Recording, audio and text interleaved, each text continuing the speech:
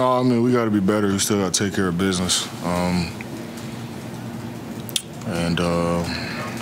we still got to take care of business regardless.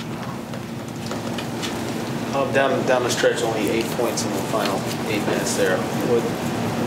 Was it the same thing, just exhausted? I think so. Yeah, I think so. Were you surprised that when the second quarter you got as well as you could play that team, and then were you surprised sort of it went away in the second half? A little bit. I mean, we gave them confidence early, scoring the ball, and then, you know, we buckled down and was better in the second quarter. But, you know, you can't just necessarily turn it on and off. You know, I know guys were trying out there and giving their best, but you can't just turn it on and off. And we gave them confidence to start that third quarter. Was just trading baskets, and then we ran out of gas, and they kind of picked it up a notch. So we had to tip our hats to them. Julius, you guys have gotten to this point of success really because you play as hard as you do as a team every night. Mm-hmm. Is when you sense that happening in the moment, what are you trying to do in order to get more out of yourself and the rest of the team? Just squeeze out a little more. I think it's just mentally. At that point, you know, all the work that you've done up until that point in the summer and what you put into your body, and, you know, the sleep and recovery is important as well. You know, so you got to take that into account. But mentally, you know, you got to be willing to, you know, push through. And I think we tried. We just didn't make enough plays defensively, obviously down the stretch, and then offensively. You know, we weren't good down the stretch as well. So. Hey, Julius, Emmanuel tonight and then against Boston ran the point. And, you know, earlier in the season he had a stint where that happened because Jalen was out. Is there anything different you've noticed to his approach, you know, in running the offense, being the nominal point guard? Oh, he's really good, man. You know, he can shoot three, he can get in the paint, make plays. He can pass. Competes on the defensive end. He's just a really, really good basketball player and easy to play with. So it's great to see him take the step that he has this year. Hey, Coach. Hey. You guys really good rebounding this season. How rebounded tonight? Obviously, it's bound to happen, but what can you learn from this performance in the rebounding department going forward? Yeah, I think that was a big thing. They beat us to the long rebounds. You know, ball went over our heads. So, you know, it's important when the ball's shot, particularly, you know, it's shot from the perimeter. We got to get to bodies because if you run in, it's gonna go long. You know, so I thought played really well in the first half, and then obviously we didn't play as well as we would have liked in the second half. So when we came out, we had a 16-point lead, and then the first 3 or 4 minutes we just traded buckets. And so we were playing with fire there, and then we fell short in the end. You talked a lot this year about Julius's advancements, how much of that has to do with just like when we took a role over last year, he had to do so much facilitating, and how much Jalen has kind of taken that burden off of him and allowed him to be him. In random games like this, when Jalen's just not able to play, especially during crunch time, you guys run a lot of stuff through Julius. How do you make it so that he doesn't necessarily fall into last year's traps or operate a little bit? Yeah, you know, I don't know if you put it on any one particular thing. I just thought, you know, and I want to look at the film. You know, RJ got going pretty good, and they went to the blitz on RJ, and usually we're pretty good with that, moving the ball to the backside. And when we did move the ball to the backside, you know, we didn't make shots, and that's a big part of it. So. You know, he was the one guy that was going pretty good. You know, so some nights the ball doesn't go in. When it doesn't go in, we got to be able to win it with our defense and our rebounding. And I thought those two things weren't there. The low turnovers were there. We always talk about defend, rebound, low turnover. That'll put you in position to win regardless of how you shoot the ball. So, you know, our defense wasn't there, the rebounding wasn't there, so we didn't give ourselves a chance to win it in the end.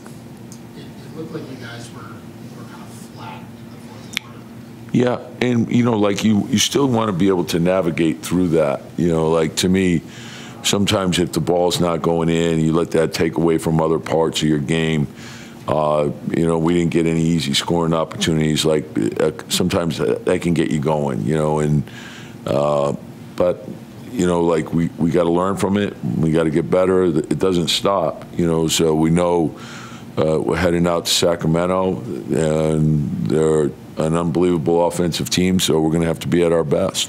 When you notice that in the game, do you consider like spelling a guy here or there, or are you just like? Well, you know, as the game's unfolding, yeah, you're trying to buy. You know, like I like the way we played in the second quarter. And then, you know, it got ramped up pretty good. And then you're looking at who they have on the floor. And then what are the best matchups for us? And, you know, that being said, you know, it's a 2-point game with a short amount of time. I thought, you know, I want to see the film, but I thought the offensive foul on Mitch on the screen was a big play in the game, you know. And I know, like they say, your legs can't be outside of your shoulders. Well, I don't know. I haven't seen a screen set yet where your legs aren't outside your shoulder. Tom, obviously you never want to lose a game, but you preach all the time about how anybody in the league can beat you, and you have to bring it every night. I mean, is this almost a helpful reminder, or do you hope it will you'll look back at it as a helpful reminder that? Yeah, well, you know, and we try to say, look, you know, their record is not an indication of, you know, their talent. They've had a lot of guys out with injuries, and they're playing really good right now. They, you know, their last 10 games, they're 5-5. So, and I've seen them a bunch of times. You know, obviously, you know, Steve's a good friend, and I watched them play, where they come back, and you know, I knew that our lead wasn't safe. You know, you got to play for 48 minutes against them. You know, Rozier is a big-time player. Hayward is a big-time player. You know, so Washington is coming back. He's a very explosive player. So we knew, you know, Oubre can get going, and he got going too. So, you know, they had guys that were out there that can score. You know, and if you're not on it, it's going to be a problem. So, but to your point, Mike, it's like everyone in this league is talented. You know, so you got to play with an edge, and you got to play for 48 minutes. You know, if you fall short, you see it in every night. There's big leads that dissipate very quickly, and that's why you can never let your guard down, and you certainly can never feel too good about yourself, because you know there's you know what's looming around the corner. RJ's second quarter came out like, regardless of the score, came out like he had the wraparound pass to Hartenstein. He had that bounce pass to Harden transition. He seemed to be making all the right reads on every possession. What was allowing him to just read the game at that level? Well, I thought, you know, his aggressiveness going to the basket, and then making his decision based on where the big was. You know, so if he was all the way back, you know, he can finish. If he comes up, wrap around and find Mitch, and then you know what they did is they adjusted to the blitz. So anytime a player gets going like the way he was going, that's the next step. And then we always say, get to your 3 outlets, know your progressions, make the second pass against the blitz, and it's easy offense. But we didn't make shots. So I think we made 9 threes in the first half, and we made 2 in the second. You know, so and usually if they're blitzing and you're making your threes, that you're going to make them make another decision. You know. What about you guys on the strip? Pardon? I mean, what are you hoping to learn or see you guys on the strip? And obviously, a lot. You know, like as we, you know, go through the season, I don't want us to change our approach, and that's what I really like about this team, is just concentrate on exactly what's in front of you. So learn from tonight. Then, you know, tomorrow it's all about getting ready for Sacramento. Don't look ahead. Just think about the improvements we have to make. Get ready for that game, and then when that game's gone, get ready for the next one. Just keep going step by step. Don't jump ahead. And we know we're playing really good teams, and you know, I think this time of the season, you also realize the intensity is going to be there. You know, because of whether it's a play-in or playoff or seeding or whatever it might be. And even tonight, like you're playing a team that, you know, there's guys that are playing that are fighting for roster spots, for playing time. There's always motivation in this league, so you can never shortcut the preparation that goes into playing each night and what goes into winning each night. And I think if you're building the right habits, we're not going to be perfect. And tonight we didn't play a great game, but bounce back tomorrow. And that's even at the end, like I said, I want us to have the belief that no matter where we are in the game, we could always find a way to win and be mentally tough. So it wasn't going our way, we'll make it go our way. So in the end, we fell short, ran out of time.